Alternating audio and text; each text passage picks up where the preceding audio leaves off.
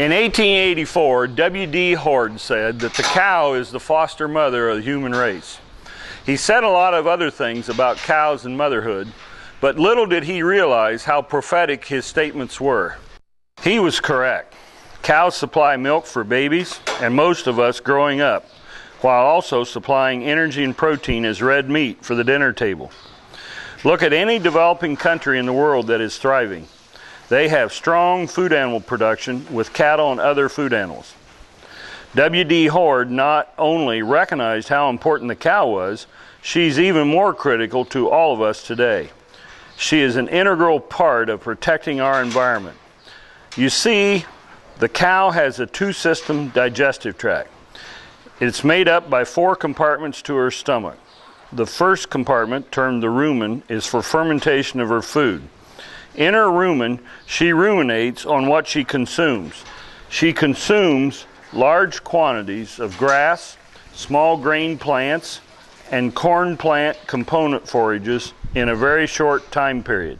She then finds a comfortable place to either stand or lie down and regurgitates the feed she consumed to re-chew. You may have heard this referred to as chewing her cud. While she is chewing her cud, she secretes copious amounts of saliva that is laden with bicarbonate buffers, which stabilizes the pH in her rumen as she swallows.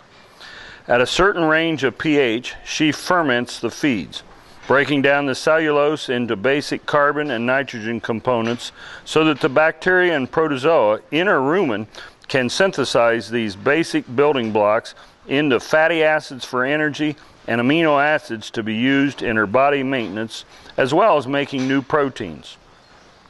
This fermentation process is completed as these fatty acids and amino acids are moved through her second compartment, where foreign material such as small stones and metal from the processing equipment is trapped.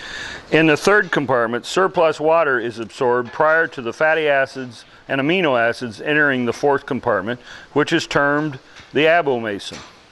The abomasum is a stomach compartment just like ours and other one-stomached animals. It has hydrochloric acid that breaks down ingredients not fermented, passing these on and the rumen fermentation nutrients to the small intestine for further digestion and absorption. This unique design by Mother Nature allows the cow to utilize nutrients from many different products that humans or other one-stomached animals can't digest. For instance, grass. There are vast areas of the United States and the world where little can be grown but grass, sagebrush, and weeds. Only cows and other ruminants like her, such as sheep, deer, and buffalo, can utilize these plants. The cow is able to convert them into energy and protein, which can then be utilized by humans. Another example that would clutter our environment, if not for cows, is chicken feathers from poultry processing plants. Clearly, feathers are not digestible for any of us. There are only so many feather pillows that can be made. Yet chicken feathers can be steam processed into feather meal and fed to the modern cow. She will consume feather meal, converting it into a high-quality amino acid containing product such as red meat and milk.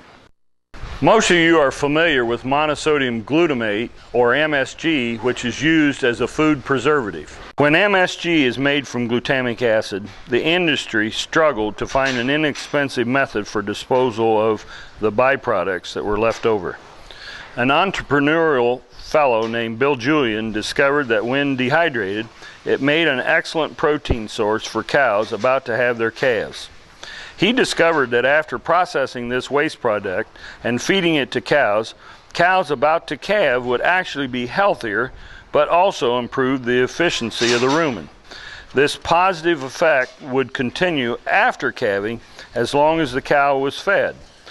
The result was cows producing more milk while maintaining optimum digestive health.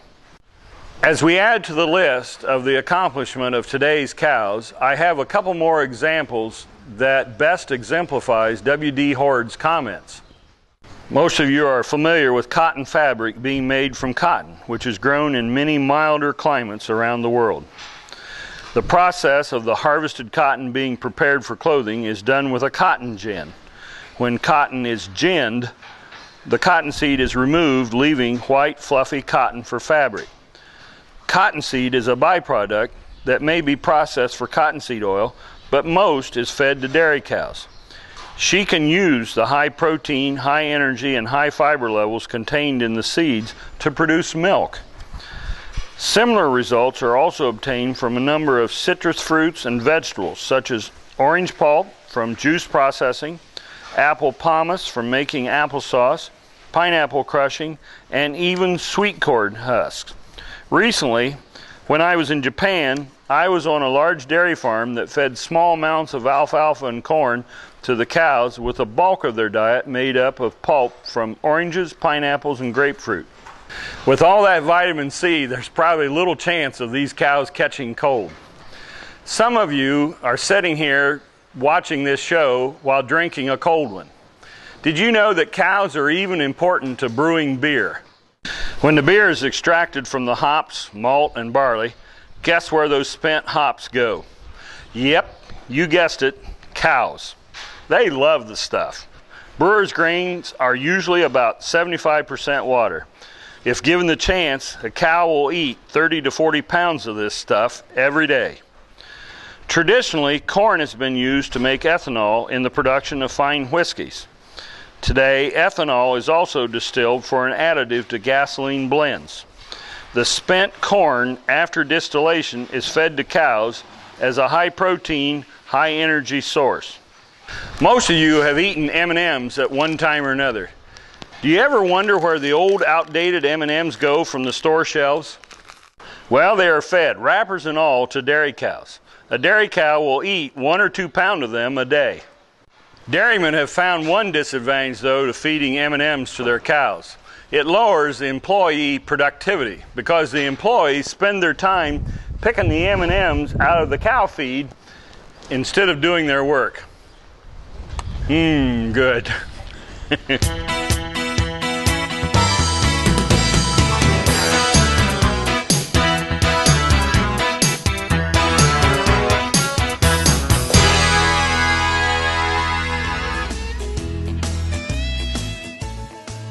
Down the Road is brought to you in part by Prince Agra, makers of Omnigen AF, advancing animal nutrition for healthy animals, and Woodruff Enterprise of Springfield, Ohio,